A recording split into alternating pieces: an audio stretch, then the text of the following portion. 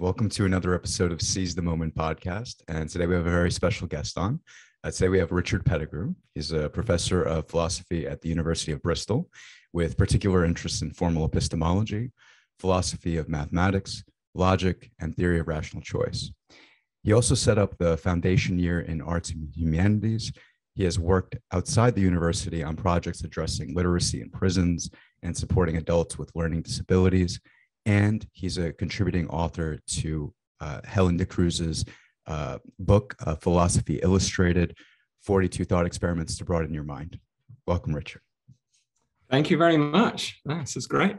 Thanks for coming on. Yeah, and then so just as we were off air for a little bit, we were talking about how fascinating the concept of the self is. And so Richard's particular chapter deals with the self, and me as a psychotherapist, right? And sort of Alan, who has this kind of niche about the ego and trying to understand like how we kind of get in our own ways and how we self-sabotage. I was thinking like, wow, man, this is going to be one of the best episodes of the year. Like legit, I looked at this chapter and I said, this is going to be it. I said, we could probably go on for hours about it. So, all right, just to begin, Richard, so can you tell us a little bit about the thought experiment of the Russian Nobleman, and in particular, obviously, how it applies and what it teaches us, or rather maybe what it gets us to think about in terms of the self? Sure, of course. So no pressure. It's going to be the best episode ever. So the Russian Nobleman. So it's the thought experiment is given by Derek Parfit, who's an ethicist based at Oxford for nearly all of his career and died a few years ago. He didn't write not a huge amount in his life, but one of the things he did write was this book, Reasons and Persons, published in 1984, and became incredibly influential in ethics. And a lot of ethics kind of in the last 30 or so years has been kind of in response to that, and has taken that as its starting point. So this thought experiment comes from Parfit, although, I mean, an interesting kind of aside is, I think, although he doesn't say this, he's taking the idea from an unfinished play by Tolstoy. So there's this unfinished play by Tolstoy called The Light Shines in the Darkness. And although it doesn't make exactly the same point that Parfit's making, the drama turns around exactly the same sort of case. So the case is this. So you've got a Russian nobleman. So we're kind of in Russia in the 19th century. And you've got this young guy in his 20s. Who is a count, and upon his father's death, he will inherit a huge amount of land and money and wealth and so on. But he's a young guy, he's 20-year-old, he's an idealist, he's a socialist. He thinks that it'd be much fairer, much more just, if all that money that he was going to inherit would instead go to the people who farm his father's land, if the people who actually have worked the land for their whole life would in fact get that land and it would become their property.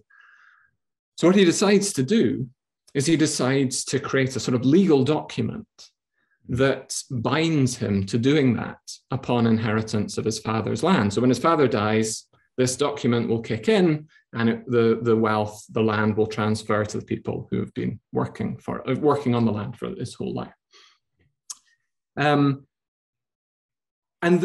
But then he realizes that, you know, he's seen people who have been idealistic like he has in his youth change over the course of their life. And as they've got older, they've moved from being these kind of young socialists to becoming much more bourgeois in their older life. And he thinks, maybe that will happen to me. By the time my father dies, maybe I'll have lost all of my socialist ideals. And maybe by the time he dies, I will want to keep all the money for myself, and I'll kind of just be exactly like my father was. And so what he does is he makes this legal document, but he ensures that he can't void it himself, but someone has to be able to void it. And so he nominates his wife to be able to void it. So if she says it's void, then the document doesn't hold anymore, and the land goes to him instead of the people who've worked it. Okay, so that's the beginning. Time passes.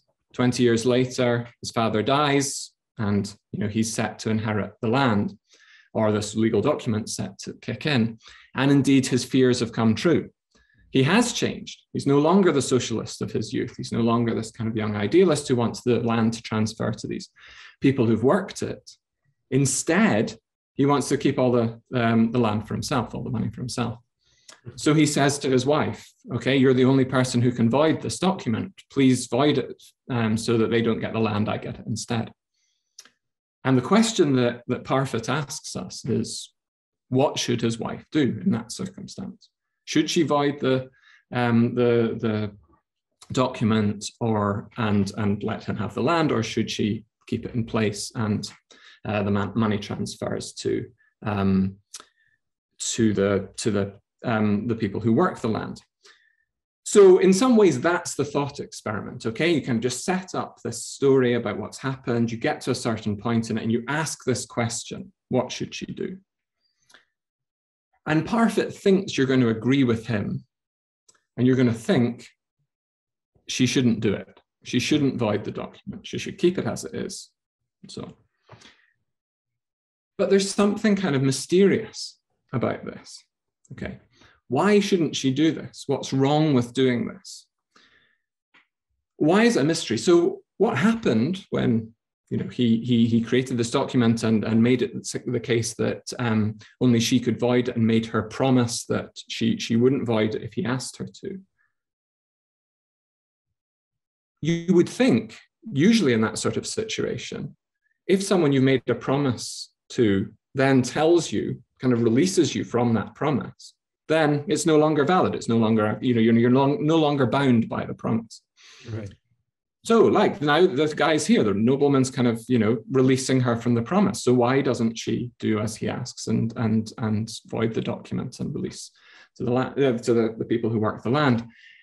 And Parfit thinks, well, he invites us to sort of agree with him that the best way to explain our reaction to that case is to think that really the nobleman later on in life, at 40 years old, once he's become bourgeois, is a different person in some important sense from the person who she made the promise to originally.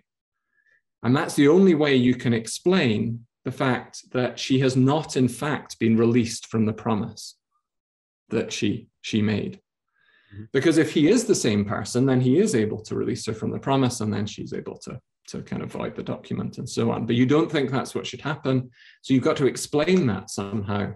And the best explanation, Parfit thinks, is you should think that he's changed. He's no longer the same person. So that's the thought experiment. Yeah. So he believes that she should honor the promise because it was a different self, a different person who asked her to maintain that promise. That's very interesting. I wonder what I would do in that situation. Yeah, wait, can we just, before we go on, can we just clarify what are the two different understandings and senses of the self here? So this is a big part of what Parfit's arguing for. So Parfit, I mean, there's a lot of things that he contributed, but one really crucial contribution he made to ethics was a bunch of arguments that all had the same sort of conclusion, which was the relation of personal identity is not the most important, or is often not the important relation in ethics. Okay, so what does that mean? So the relation of personal identity is just the relation that I bear to some other, well, to someone at another time when I'm the same person as them. So I bear that relation to the person that was me on my 14th birthday at midday or something like that. Or I will bear it to whoever the person is that's kind of me on my 70th birthday, and so on. So the thought is, we're things that endure throughout time. Ourselves, the people we are things that endure throughout time. The relation of personal identity is the relation that holds between any part of us at one time and part of us at another time. And it had kind of been a kind of assumption of a whole bunch of, well, particularly Western ethics, that relation is crucial in all sorts of parts of ethics. When you ask certain sorts of ethical questions, you often have to kind of decide questions about kind of personal identity in order to kind of come up with the right answer. And Parfit was arguing, in fact, that's not the case. Lots and lots of cases, there are going to be times where that's not the important relation. There's some other relation that holds between these different kind of stages of a person, what he calls selves. There's another relation that holds between those that's more important for ethical thinking, or for kind of thinking about how you live your life. And I think he realized that's kind of a weird theory. A lot of people are going to think that's got to be wrong. It's got to, there's something so crucial about this thing that is me. This kind of sense of personal identity, of this one sort of indivisible self that endures throughout my whole life. That's such a crucial part of a whole bunch of Western thinking. I think he thought, well, look, this is going to be quite a surprising conclusion to a lot of people. It's going to be very surprising to think that a bunch of ethics, in a lot of cases in ethics, that's not the important relation. And so what he wants to do with this thought experiment is to try to convince us that actually there's a whole bunch of quite natural, normal judgments that we make that are only really best explained by this theory that he's thinking of. Because, this count, this Russian nobleman, he is in some ways the same person at 20 and at 40. It's not like his wife thinks, oh, I'm literally married to a different person now than I was at 20. Still thinks, same person, same name, all that sort of thing. But there's also this other sense in which the self that he was at 20 is very weakly related in some way to the self he was when he's 40. And the reason for that is so much of him has changed. And in particular, this really crucial part of him, his moral sensibilities have changed, his politics have changed. He's gone from being a socialist to being kind of bourgeois, sort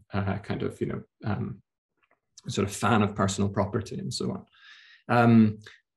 So yes, and it's a really interesting thing. This is maybe kind of another aside, and we can get onto this, that there's a really nice paper by Nina Strominger and Sean Nichols called The Moral Self, where they show that actually what Parfit's suggesting there in this thought experiment is exactly something that you can, it's not just Parfit's own judgment, but in fact, this is a very well attested judgment, this is a very well replicated judgment, that what's important for someone to judge kind of whether you're really the same self or whether your self has changed dramatically is your moral, the moral judgments that you make, the moral sense that you have.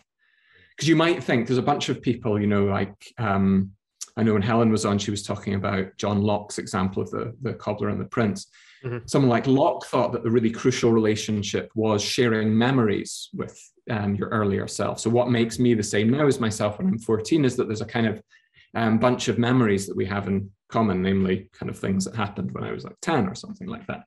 Mm-hmm. And Locke thought that was the crucial thing for personal identity. You had to have this kind of chain of selves going back in time, each one of them kind of connected by overlapping memories. And actually this work by Strominger and Nichols shows that's not a big component of people's judgment of similar selves. The really important judgment is, do you have the same morality? So even if, if I share loads and loads of memories with an earlier self, if I'm, currently abhor meat eating and my earlier self loved meat eating, then will judge me to be a kind of different person. That people will tend to take that to be the really crucial feature of someone that kind of makes them who they are and so on. So anyway, that's just by way of saying, this is not just Parfit kind of doing the standard philosophy thing of throwing out an example and hoping all his kind of friends in his same social class are going to kind of agree with his response to it. He kind of does do that, but in fact, it's been kind of well attested by psychological literature afterwards that this is what we in fact do. So yeah. Right. Would it be just then based on that common sense judgment that I think all of us have, where we just judge a person by their actions? So I think it's partly that, but I think they're going to say, understanding the Strominger and Nichols thing, if the really crucial thing is, what they in fact believe, like the morality they in fact have. So suppose you could have someone where their actions don't reflect their morality, right? Suppose, someone is actually kind of, thinks there's nothing wrong with meat eating, but their social group are all kind of really strict and kind of strict vegetarians, and so they maybe never do in fact eat meat, but actually that doesn't in any way reflect their moral sensibility. So it's kind of, the thought is that, I mean, it's an interesting kind of discovery in some ways, that maybe it seems natural, but it wasn't like it was one of the options that was really kind of out there in the philosophical literature in a big way, that the kind of crucial thing that keeps you yourself is, your moral beliefs. Mm-hmm. People were thinking things like, kind of, chains of kind of overlapping memories, and maybe your body, retaining the same body, maybe that was crucial, or maybe retaining the same brain, that was crucial. But there weren't that many people out there who were saying, no, the crucial thing is retaining your kind of moral beliefs. And this result seems to suggest this, and Parfit's kind of playing on that idea. Alan, what did you want to say earlier? You remember? Yeah, I'm wondering what choice we would make if we were in Anna, the nobleman's wife's place, right? Maybe not even, let's say we weren't aware of Parfit's view, right? Like, what would you actually do? What would you have done? So that's what I'm thinking. I'm thinking that I actually would probably think, okay, this person here has developed from his earlier self. He maybe of course he was idealistic in his younger years, and so of course he would ask his wife to make that kind of promise, but he's learned the ways of the world. Maybe I would assume that maybe there's something else that altered his worldview that allowed him to think, okay, maybe I should retain this property. And I don't know what else I could assume from there, but maybe I would assume his intelligence has gone up. He's developed as a person, and therefore maybe I should annul this promise. Right? Maybe.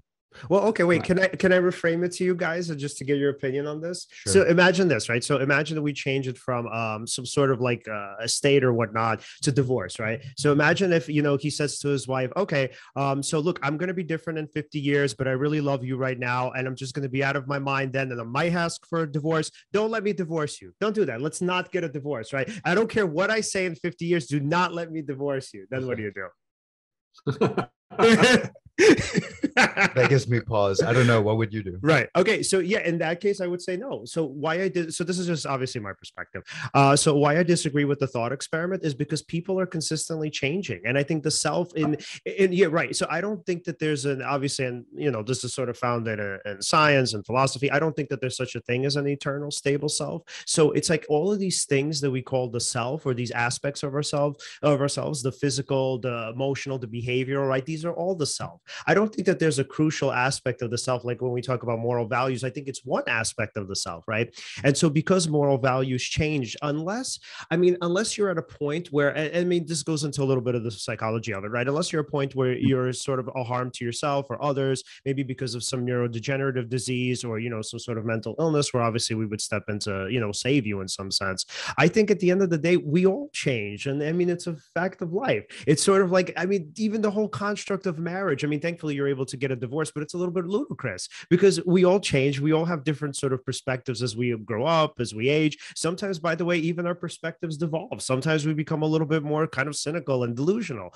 But my thinking is, as sort of free human beings, we are allowed to do that, and we are allowed to change our minds. And because we are allowed to change our minds, why should we bind ourselves and even have other people contribute in binding ourselves to agreements that we wouldn't make, 20, 30 years down the line? I know, Richard, what do you think? Yeah, no, there's a lot I agree with in that, and there's parts of the Parfit thought experiment that I think are really sort of troubling. One thing which I think is kind of what is in agreement with what you're saying is, it's not really clear that 20-year-old self has any more authority over the question of the inheritance than the 40-year-old self. And so it's not really clear why, even if you do think with Parfit that, the promise, the wife can't be released from the promise, there's a kind of sense in which this later self has just as much authority over the kind of question of, who gets the estate as the 20-year-old self, in which case the 20-year-old was kind of asking an unfair thing in the first place to make any kind of binding document about what would happen later on, because they were kind of essentially taking away from their 40-year-old self what they do. So I don't know if that's kind of what you're partly what you're saying, that look, we change over time. It's kind of unfair or not. Yeah, it's not really appropriate to kind of make these binding, decisions earlier on that kind of affect later self. I think that's right. I mean, one thing to say about the Parfit thing is, I mean, he doesn't think there's anything wrong with this change. He thinks, like you do, I mean, he thinks we change all the time. In fact, I mean, one of the, so a big part of, not a big part, but one of the kind of major contributions of this book is he looks into kind of what would change about how we approach the world if we took on his viewpoint. Right. And one of the big claims he makes, I don't know how many people really find this plausible, but one of the claims he makes that seems very autobiographical, as if it had a massive, profound effect on him, was thinking this way removes our fear of death. That's a big thing. And the reason is, you've in fact done it already. Whatever death is, it's happened to you already. Whoever you were when you were 7 years old, that self is gone now. And all that death will really mean is that, your self at the point that you die will go. But so have all your previous selves. The only difference with death is there's no further self that will come along to replace it that you would think of as kind of related to you in some particularly strong way. So that's one big kind of consequence of this way of thinking about kind of people as made up of kind of as kind of collections of selves, in the same way as nations are collections of people. The other thing he thinks is it gives you a kind of reason to be altruistic in some way, or he thinks that, we always think about, the rational thing to do as being the selfish thing to do, or the kind of self-interested thing to do. The thing you should do from a rational point of view is whatever gets you what you want. But if you start thinking of you, yourself, as just this collection of selves, and like everyone else is just these collections of selves, and all that's really important are these kind of relations of connection between them, then me now might be much more connected to like my best friend's current self than I am to my 70-year-old self. I probably won't recognize, if I were to meet my 70-year-old self now, there's a lot I just wouldn't recognize about myself in them. They'll have totally different views about all sorts of things. They'll have very different moral views. They'll have different experiences.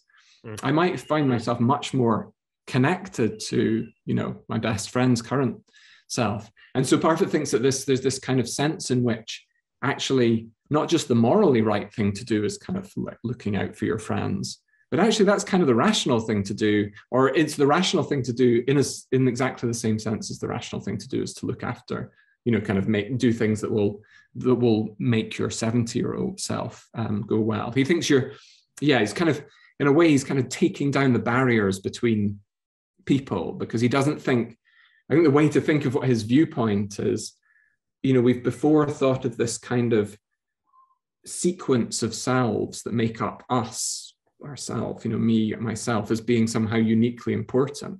Right. But they're not. They're just a bunch of selves that I'm connected to some greater or lesser extent.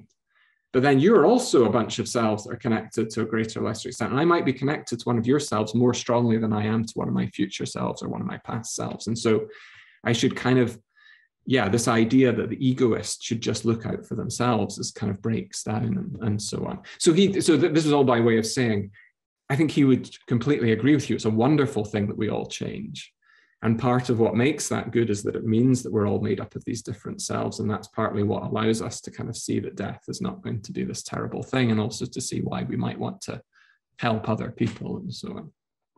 Wow. So essentially, by Parfit making one realize that you've already experienced psychological death before, essentially his realization helps you to, quote unquote, die before you die, therefore not prioritize your own survival the way you might have before, and thus changing the relationship with yourself and with others? I know it's probably a very general one, but that's interesting.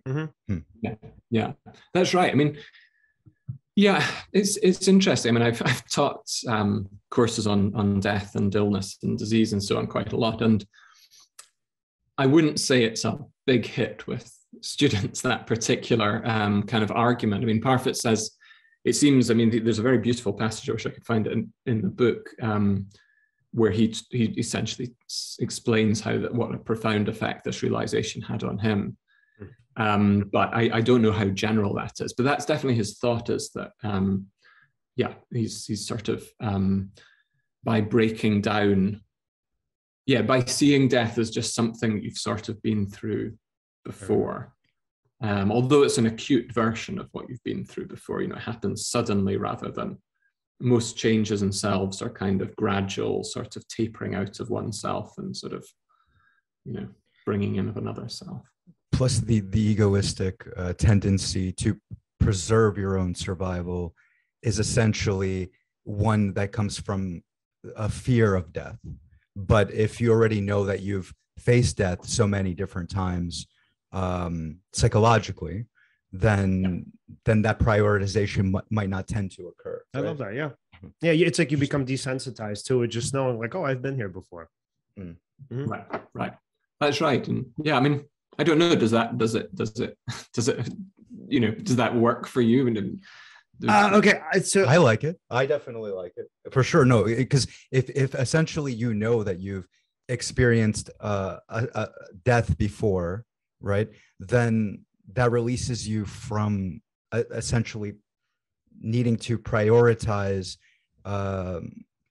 fear and keeping yourself safe and within a boundary and sense of self that you're familiar with, because you're always going through some sort of psychological death at some point. So being aware of it instead of just being caught in the automaticity of it changes your relationship to it. I know hopefully that works. Yeah. I have to sort of think this through, but essentially I like it. So for me, it doesn't, just because for me, these minor deaths are very imperceptible. So if we're talking about changing beliefs, right, we're talking about like sort of, like the strands on your head, your fingernails, right? These are all imperceptible. I will be fully aware of my full scale death, right?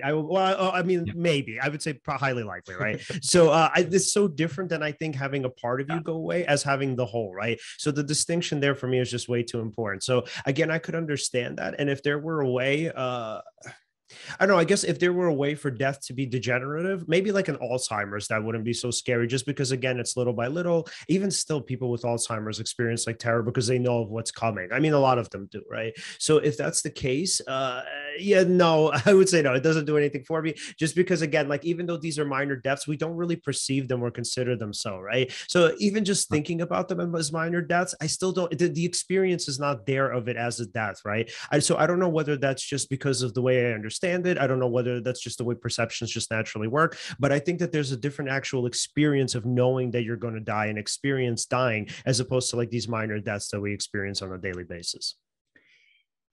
I think that's right. And I think, sort of the acuteness is very important, though. I mean, an interesting thing, this isn't so much in Parfit, but in kind of more kind of later work about changes in selves. So there was a kind of, I think it's about 2007, there was a couple of papers, one by a philosopher, an economist called Edna Ullmann-Margalit, which was about kind of making decisions about these big kind of changes in self. So her point was, it's not just that these changes themselves just happen to you. It's not purely a passive thing. Sometimes you can make decisions that will lead to these changes happening. So examples she has are things like emigrating to a different country, perhaps where that country's cultural norms are very different from the one from your home country, or becoming a parent, or taking on a new kind of line of work. Or she has an example of joining a revolution. And she thinks in all of these cases, you choose something you sort of know will lead to a change in you. I mean, you don't know it for sure. Some people emigrate and then they retain exactly the same kind of character and self. Some people become parents and it just doesn't seem to affect them. But a lot of people who've had these major kind of life shifts do say, actually, yeah, I feel like I'm a completely different person now from the one I was before. And one thing with the becoming a parent case, which the philosopher Laurie Paul, who's also got a thought experiment in Helen's book, the example of becoming a parent, she thinks happens very suddenly. It's a kind of, not quite the first time you hold your child in your arms, but, it's over a kind of, short period of a week or so afterwards. And so some of these philosophers think, yeah, you can also have these very acute changes. And so it's not just that always one self kind of fades out while, the other self kind of fades in. Sometimes there's this kind of just abrupt end of a track and then the next one just starts. So I think that's meant, I suppose that sort of case would be more like the death case, where it's a kind of an abrupt thing that will happen. But yeah, I mean, I think I tend to agree that I don't think it completely removes the fear of death, but I think there is something very helpful about the no longer thinking of this kind of enduring thing that is me as being somehow of central, crucial importance, that really what matters are these individual selves that make it up that are important. And this, that there's some, that it's just okay to not care so much about you at 70 years old as you care about, kind of a friend now, just because, well, I don't really feel much connection to that self at 70 years old. And also perhaps helps, to release you from promises that you made to yourself earlier in your life. Right. If I made a promise to myself at one earlier stage in my life that I would, do a particular thing, pursue a particular career, or perhaps if that earlier self kind of, put in a bunch of work to become a kind of great guitarist or something like that. But I've changed completely now. And, that earlier self sort of made a promise to themselves they would put in all this work in order to do it. And now I just think, oh no, I'm not interested in that, I'm going to move on. Right. I think by releasing yourself from this idea that there's this kind of enduring person that kind of lasts throughout that, and it was you that promised yourself, rather it was your kind of old self that promised themselves that they would do something, but that doesn't mean, doesn't matter to you anymore because you're no longer them. I think that can kind of be helpful for approaching your life and thinking about kind of, what you owe to your past. Yeah, what I love about philosophy, it's okay. So what I love about philosophy is that it's really dependent, and it's it's contextually dependent, and it really depends on who you're pretty much applying these ideas to. So what I was thinking about when just going back before even I was talking about like just death and the concept of the self in that respect, we were talking about the connections that we feel with other people, right? So I was actually thinking about somebody who would be, this is not an official clinical diagnosis, but this is something that we see in therapy all the time. We know people like this, people who are compulsively altruistic. So for them, right, who pretty much give everything away, they always feel more connected and dependent on the people in their lives than they do to their future selves, right? So if you were to apply this to that person would be like, great, I have a justification for my compulsive altruism. So now I could just give the shirt off my back, and worse, I would maybe even feel the slight bit of terror that I may about my future self, and my future self, let's say, being poor or whatever, being upset about being taken advantage of, etc. Right? So that's what I love about these these philosophical ideas, that just like in sort of psychology and psychotherapy, it really depends. It depends on who the person is. So, and it's the same thing I think here with the fear of death. I guess, so I like this in the sense of like, if you have a terror of death, I think this is really applicable, right? So if you're just terrified of death on a daily basis, and you're pretty morbid, and most of what you can say, let's say you're a hypochondriac, and most of what you consider is like how terrible it's going to be in the future, and how, oh my God, I'm not going to be able to cope with that. That sounds great, right? But I think for a person who just has an inordinate fear of death, I think they might take it and they might say, okay, I mean, I don't think about death that often. I mean, I guess maybe if there's a point in my life where I'm terrified of it, this could be applicable. So, but again, that's what I love about philosophy. It's like none of these are generalizable, or none of these are generalized ideas. Well, it doesn't necessarily have to be a fear of death is essentially, you could just break it down to just fear of just doing things in general. And like sometimes if somebody hears Parfit's like understanding of, you're not the same person you were before. You've experienced psychological death before, essentially. I mean, this could be helpful to a person in general, because all fear in general sort of is related to a fear of death, because you want to prioritize, the familiarity. Right.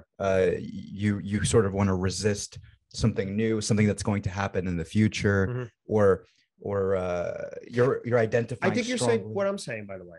Because I think we're talking about terror of death, not fear. Because fear, the way I just maybe let me just say terror. Yeah, so fear? For me, fear is like here. Like fear is like, oh, like like this really sucks. This is uncomfortable, but I can still sort of live my life, right? It's sort of like, I don't know, like let's say I have a fear of having cancer, right? And I do, right? But do I think about it on a daily basis? No. But if it's stopping me from living, then I would describe it as a terror. But is that what you were talking? Oh, that's what you meant. Yeah, okay. yeah. But that's why I thought we had the same definition. No, I just thought you were saying it's to a regular person, this may not be useful. This is what I thought you were saying. I thought you were saying it because they don't think about death all the time, but they think about doing all kinds of challenging things in life. Right. That maybe being aware that that it's not something you have to identify with strongly, because you already disidentify all the time. Well, not all the time, but you have at some point disidentified from, let's say, an older version of yourself. Right. So why couldn't you take on this thing that maybe you have some fear or trepidation of doing? Okay, just trying to understand, right? So I think that what you're saying is that when it comes to the fear of death, right, the ordinary person doesn't necessarily fear it on a daily basis, right? Because they don't actually take risks, right? And if they were to take those risks, that fear would become terror, and that's what we're trying to prevent. Is that it? Got it. Okay, I agree with you. Yeah. I hear you. Okay. It's interesting because I was reading about the podcast and kind of learning about your backgrounds. I was kind of interested in the clinical cases, because one thing that I think comes out of Parfit, I mean, he explicitly says this, is there's these kind of arguments to go back to Socrates, that we do this thing as human beings where we care, we value something more if we get it very soon than if we get it further off. So I would, if you were to say to me, I'll give you $1 today or $2 next week, then I might well take the $1 today. Right. And right back to Socrates, there's kind of been arguments that have said that's irrational. Socrates thinks he kind of has diagnosed what's irrational about it. And I mean, I don't know if anyone would go so far as to say that's so irrational it kind of becomes a kind of clinical thing. But the kind of case you were talking about, maybe it does become a clinical thing if someone's kind of discounting their future self so dramatically. But I think one really nice effect of Parfit's view is it can make sense of why it's actually perfectly rational to discount your future self, to some extent. And the reason is you're just less connected with your future self than you are with your far future self than you are with your near future self. So, I'm just much more connected to the person I will be tomorrow than I am to the person I will be when I'm 70. And so that, and Parfit thinks, it's perfectly reasonable to care less about people we're less connected to than about people we're more connected to. Okay, so now I care less about the person I'm going to be when I'm 70 than I care about this. So then it's totally rational to take something now, some lesser thing now for myself tomorrow than it is to get something. So, okay, so there's loads of cases like this, people saving for pensions and so on, exactly this sort of thing. But one interesting thing that comes up is, okay, so now Parfit's kind of given us this framework that allows us to understand this. But now you might think there are also kind of people who care so little about far future selves that they're kind of beyond the pale, they're unreasonable in some way. So the person you were talking about, the kind of person who will, the sort of super altruist who cares nothing of tomorrow's self of theirs and everything for other people's selves today.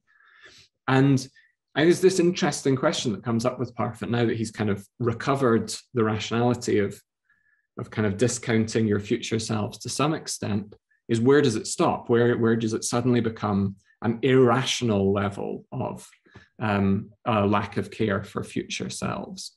Because if I really think about myself at 70, that's like 30 years off. I'm going to change really dramatically, not least because we can all kind of predict that the world will change probably more dramatically in the next 30 years than it has in the last 30 years. So I'm just going to be so radically different that maybe it's perfectly rational for me to hardly even think of that as remotely the same person. And if that's the case, maybe perfectly rational for me to just make no efforts to do anything for them, you know, kind of create kind of security for retirement and all that sort of thing. So there is this kind of really interesting question that comes up once you start thinking of this is, you know, at what point does it become, I mean, maybe kind of irrational to the point of being clinical or just kind of unreasonable, or where does the line sit where, you know, at that point you would say, actually, no, you're kind of beyond the pale now. It's irrational the extent to which you're discounting your future self. Right. Yeah, I was kind of wondering from a kind of clinical point of view, what you. So, all right, yeah. So just to be clear, right? So the question is, at one point, does it become, okay? So at one point, does it become, I guess, necessary for some sort of intervention to occur, right? When the person, you know, isn't pretty much considering their future self enough, right? Is that it? Right. I mean, yeah. I mean, I don't know enough about the kind of yeah. Okay. That kind of therapeutic work, but just what point would you say it had become kind of? It was no longer within the kind of spectrum of just, well, there's variation between different people and how they care for themselves, and now it becomes an issue. Yeah. So in this case, I would say at the point where it meets the criteria for OCD. So with compulsive altruism, although itself it's not a clinical term. I mean, it's not. Let me not say this. It is a clinical term. It's not a term in the DSM, right? So it isn't a particular diagnosis, but it would fall under the diagnosis of obsessive compulsive disorder.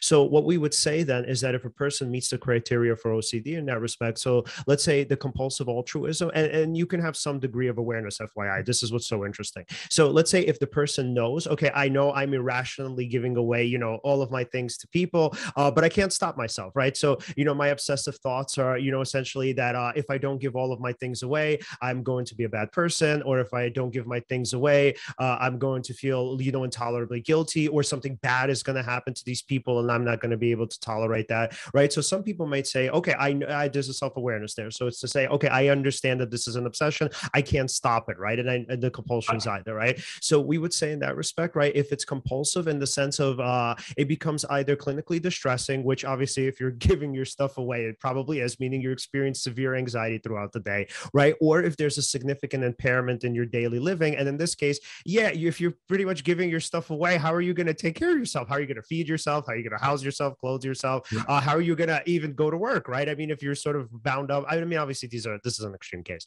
but like, you know, if you're bound up in figuring out like, how do I help people, right? And it's sort of, you're not really thinking of yourself. And if the self is, let's say, I would say, if we could kind of chalk it up, if the self is deteriorating in the process of altruism, it becomes pathological, because in some sense you're killing yourself, right? So that's when it becomes an intervention, right? There's probably a ton of distress, and at the same time there's a sort of diminishment and an impairment in the quality of life, and the person being able to take care of themselves, even sometimes socializing. They would say, oh, well, you know what, I'm wasting my time socializing. I need to, you know, go, you know, do charity work or go help this person. And I've known, by the way, a lot of people who would sacrifice just their social lives because they say X, Y, and Z, all of these people need help, and I need to be there for every single one of them. And then they don't have any room for themselves. Maybe their diets are, you know, crappy. Maybe sort of they're not thinking of, you know, again, what they have to do for work, deadlines, etc., because their minds are wrapped up in maybe even their parents, their friends, right? All of these people who are in desperate need for help, when it's like, as they're struggling and as they're losing things, these other people are constantly gaining. What did you want to say? No, so just relating to what Richard's asking, which is essentially to what degree does it become pathological when essentially you're discounting your future self, right? So it's you're saying it's to the degree that it becomes detrimental, literally, to the self. Yeah, and by the way, there's no sharp cutoff point here. So this is all based on clinical judgment, right? So although the DSM would say when it causes clinically significant distress, or when it causes clinically significant impairment in the person's quality of life, we're the ones who get to decide that with the client, what is significantly distressful. Or obviously sometimes if, you know, they're at a level of where it's so obvious to us and not obvious to them, then we would have to kind of intervene, and we would say, okay, you know, either you maybe come to therapy, or if obviously you're some sort sort of danger to yourself, again, if you're not eating, maybe because you're spending your money on other things, then we would hospitalize you. So it's so interesting. Like there's this vague definition of what clinically significant means, but it's based on the interpretation of each individual clinician. Mm-hmm. Yeah. And in some ways, I think that's always going to be the case.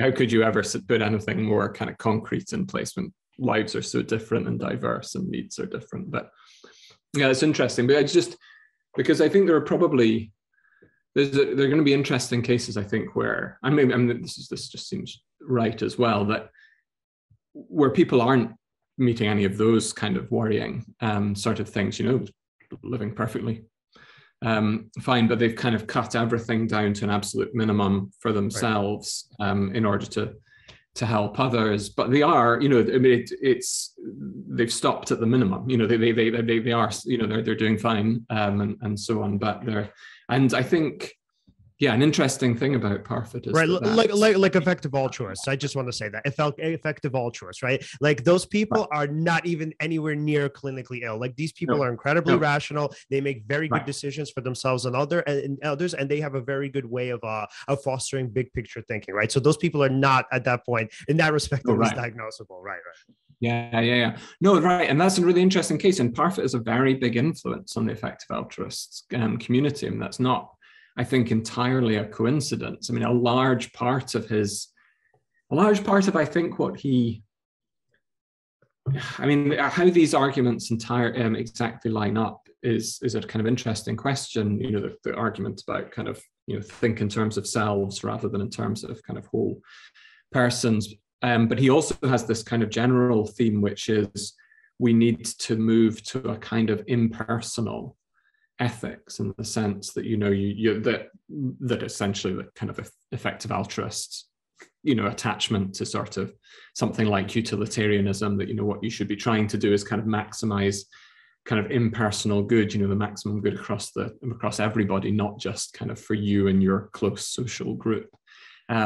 He's got that side, and that's very much, I think, an influence on that. And he remained, in fact, very active in that up to his death. He was very involved with a lot of the people who are kind of at the sort of front of that movement. So it's a very close connection, I think, that effective altruist stuff. And by the way, and since we even talked about it, right, what's so interesting about that is I can even imagine somebody who would be sort of conceived of as a compulsive altruist in a community of effective altruism, where the community helps that person manage the symptoms, because number one, their behavior is accepted, and number two, it's sort of managed not only as a mirror where you kind of see how other people are doing and how they're managing, but also through the fact that you're essentially gaining the help that you're giving in turn, where it's not, just sort of people kind of using you or whatever, sort of taking advantage of you. You have these communities of effective altruists where they're saying like, no, hey, here's your limit, right? And it's okay for you to have your limit. So, or again, back as a mirror, you're like, oh, I see. Okay, so I can keep being an altruist and I could keep helping people, but I also need to help myself. And you kind of view these people as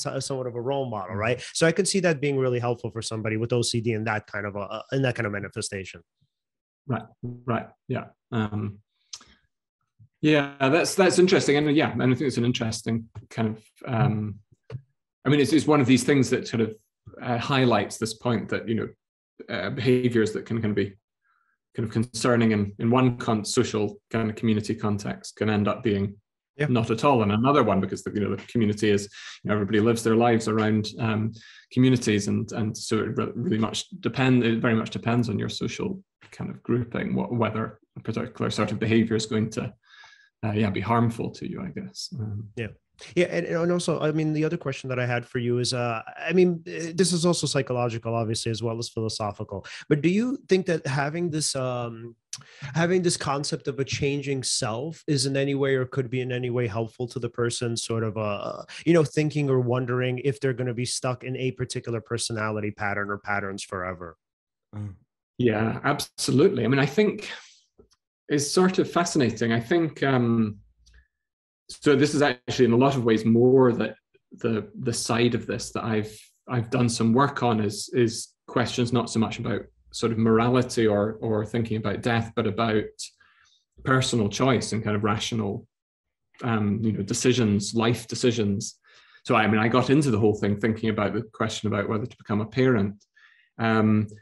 And I think, so, the kind of puzzle that's brought up around that is quite often people will not really value, they've got to a stage where they're needing to decide really, are they going to become a parent or not? And if they really consult their own values, what they really want in the world, they really want not to be a parent. They really value the time that they have that would otherwise go to kind of bringing up the child. They really value this kind of, maybe the group of friends that they have that they know they will spend less time with if they become a parent. Perhaps they do a whole bunch of volunteering work rather than the effective altruist. They do a bunch of sort of stuff around that, and they know they're just going to have way less time for that. So maybe currently that's what they think. But they've also seen a bunch of people who've become parents, and maybe a lot of the people they've seen become parents were like them before as well, and then they changed.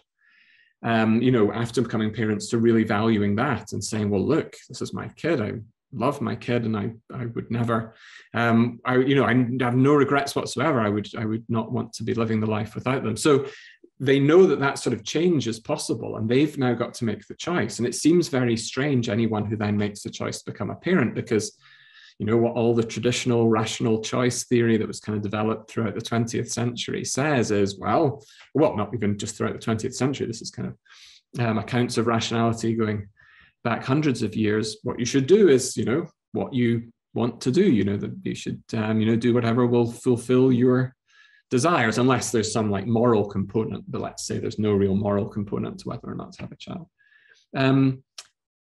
But so there's the mystery. I currently don't want to become a parent, and yet I go and become a parent, say. How do I explain that? One explanation for it might be exactly what you just said, that you kind of want to explore other forms of life. There's something that you value that is not the actual life you will have, but rather being a person whose whole life, taken from kind of birth to death, has variety in it, where you kind of have inhabited different ways of living and so on. And so I think, the kind of knowledge that there's these ways of other ways of living out there, and they involve not just kind of doing different things, but having a different personality, being a different sort of person with different values. I think, Ullmann Margaret's example of joining a revolution might be like this. You might have someone who joins, who's actually a slightly reluctant revolutionary. They're actually not particularly radical themselves, but there's something, they just want to change. They want to kind of burst out of the self that they are now. They want to be a different self, even though actually, if they think about it, they don't really value what they're about to become, but they know they're going to join the revolution. They're going to hang out with a bunch of revolutionaries. They're going to become radicals. These people rub off on us. So I absolutely think that that's a really valuable part of thinking this way. But it's very strange on Parfit's view, because you're essentially choosing the death of your current self, right, and the birth of this new self. And it's not like you think this new self is somehow a better person or an improvement. They're just a different one. And you think that's a good thing, though, that you can choose to do that. So I absolutely think this idea, That made me think of Woody Allen's 1971 movie Bananas. Have you ever seen it? I don't know. I haven't seen it. One of the few I haven't seen, actually. Oh yeah. It's ancient. I guess it's one of his first movies. Yeah. So it's obviously a comedy. So he joins.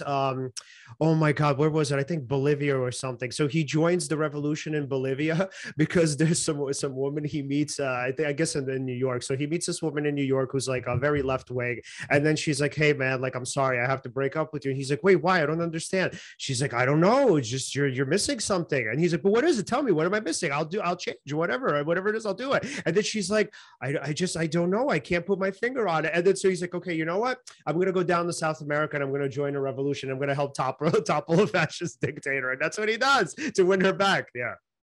And does he win her back? Yeah, no. Oh no, actually he does. By the way, he does.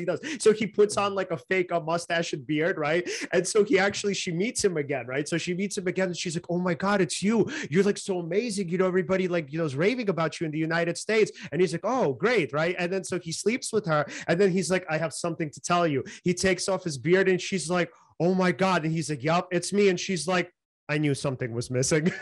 Yeah. Wow.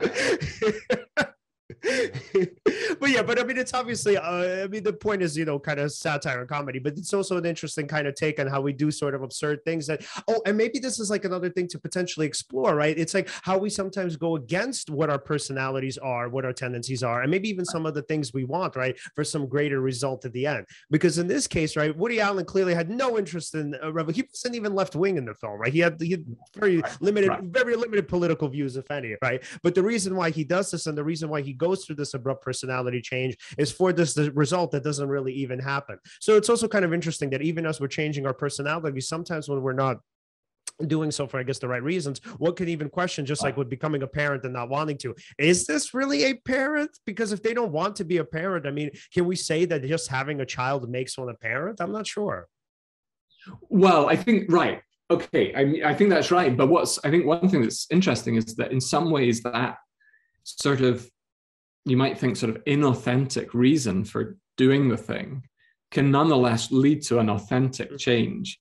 So, I mean, when you were telling that the story of the film, I was thinking, I'm sure there's some other kind of film or book or something out there with a story a bit like that, but I'm forgetting it now. But in the case that I was thinking of, the person goes and maybe joins the revolution or whatever for the wrong reason. But in fact, when they do it, they then no longer, in fact, want the thing that they did it for in the first place. And I think it is, I mean, I'm a strong believer in this, that we make a big deal out of the kind of the sources of our personality or the sources of our moral beliefs or our morality or something. And sometimes we categorize some of them as kind of authentic sources and some of them as less authentic sources, so you're somehow less authentic as a revolutionary if the only reason you became a revolutionary was because, you wanted to get together with someone. But it seems to me at least that even if that was your initial kind of motivation, if you then genuinely do inhabit all of the kind of moral sensibilities of being that person, then you have become that person just as authentically as the kind of very pious person who kind of got into it originally from some other way. I think, there's this sort of feeling that somehow, the story behind how you got to the kind of set of morals or personality that you have now is somehow a kind of deep reason for judging someone one way or the other. And it seems to me that seems to me wrong. It seems to me that in fact people can become very authentically one thing. So I would say in the parent case, in some ways, of course, if you just become a parent, if you just have a child, but you don't take on any of the kind of values that are meant to go along with that, like kind of loving the child and kind of, kind of wanting the best, then you probably don't count as a proper parent. But if by having the child, you somehow do get all of that stuff, even if you didn't go into it for that reason, even if you went into, I don't know, for really selfish reasons or something like that, then you still become, you're still just as authentically that person, that parent. You've still got those sensibilities just as authentically. But it's a difficult question, I think, like what, if you could take a pill that would make you a different person, would that really make you authentically the different person, or would there be something dicey there? And what's so interesting, when the behavioral therapists treat children, and I mean technically parents, because you're not just ever treating children, you're also treating parents at the same time. So what you're doing usually for a child, like let's say somebody with oppositional defiance and somebody who's like maybe really disruptive, doesn't follow the rules. So initially you'd set rewards for them, right? So the idea there is like, okay, if you get an hour of homework done tonight, you'll get an hour, maybe over 30 minutes, but 30 minutes to an hour of video games, right? So the kid would do the homework, let's say, for the reward, right? So the idea there is like, oh, okay, I'm doing this because I have something in mind, right? I'm sorry, some like sort of physical or whatever activity in mind, right? There's something to look forward to. So, but over some time, the reward itself in some sense becomes the homework. So what happens is the reward goes from external to internal, right? So as you're giving the person the reward, right, you would actually keep asking the kid, hey, are you proud of yourself? And the kid would say, I don't give a shit. Homework, who cares? It's homework. It's just school, right? You're like, okay, well, because I'm really proud of you. I mean, that homework looked really hard, right? And it seemed like you had to be really diligent and you had to really persist in it because you seemed really like you were struggling, but you still got it done, right? So eventually the kid is like, so initially the kid is like, yeah, I don't care. I just want to go play games. Okay. So the next time comes around and you say, oh, wow, oh my God, like, I remember how much you used to struggle in this subject, right? And you did your homework again. Do you feel proud today?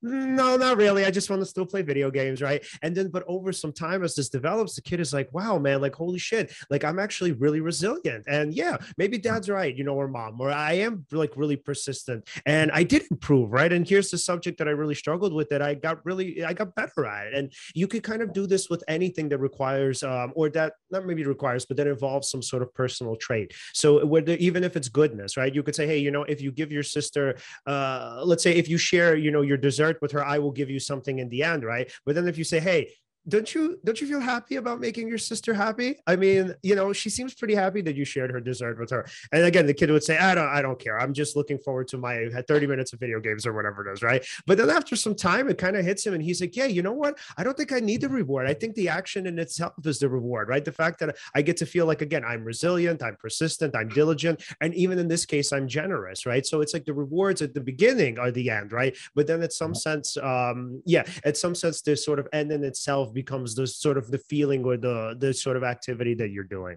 So it's kind of interesting how, and I think that that's kind of character development for everybody. As like we grow up, we start caring so much about external rewards, and this, right? Positive psychology, even I think maybe social psychology, I could be wrong, but we have like these concepts of intrinsic rewards and extrinsic rewards, right? Eventually, as you're kind of developing, you're moving away from the external rewards, and obviously, you're focusing more so on the internal ones.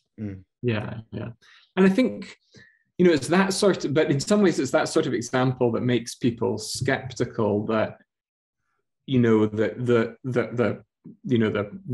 internalizing of the external reward that you just described of the feeling proud of themselves or kind of feeling proud of being generous.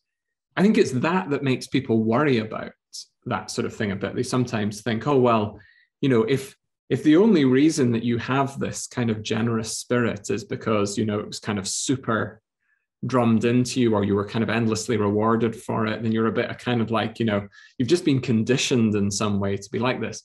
And I think my view of that is just that's just all of human life. That's just all of, you could try to find me a source of generous spirits that is somehow more pure or more virtuous than that. Some people will say, oh, well, some people are just born with, that kind of that internal sort of virtue. Is like, well, but they didn't earn that either. They did, that's just kind of been bequeathed to them by genetics, perhaps, or something like that. So I think it's a kind of an important thing with this, that I at least feel that it's very difficult, at least, to find what the pure source of a particular kind of virtue would have to be in order to really count as the genuine virtue or something like that, as opposed to some conditioned virtue or some kind of internalization of an external reward or something. So I love that. I love that so much. And I think that that's such a great point to end off on. Alan, final questions for Richard before we go? Oh, yes. If we wanted to follow your work, where could we find you? Where can we find me? I have a website, www.richardpettigrew.com. And I'm also on Twitter under the rather inexplicable handle at Wiglet, Wiglet, and then 1981. But my website has any of all of the kind of more academic stuff, and links to blogs and things like that. But, awesome. Thank you very much. Yeah, thank you so much for coming on. You go promote the book, because of course, this is the book Philosophy Illustrated, available at local retailers, Amazon, Barnes and Nobles, you name it. And obviously, Richard, thank you so much. Episode as I thought it would, literally met our expectations. Very pleased. That's terrific. Thanks so much, folks. Awesome. Absolutely, man. We'll talk to you soon. Okay. Cheers. Bye. Bye. Cheers. All right. That was awesome. Epic. All right. Well, everybody, guys, you know where to follow us. You can follow us at Seize the Moment Podcast on Facebook and on Instagram, and as well as TikTok, and at Seize_podcast on Twitter. Like, subscribe, hit the bell, and thank you so much for watching. See you next time.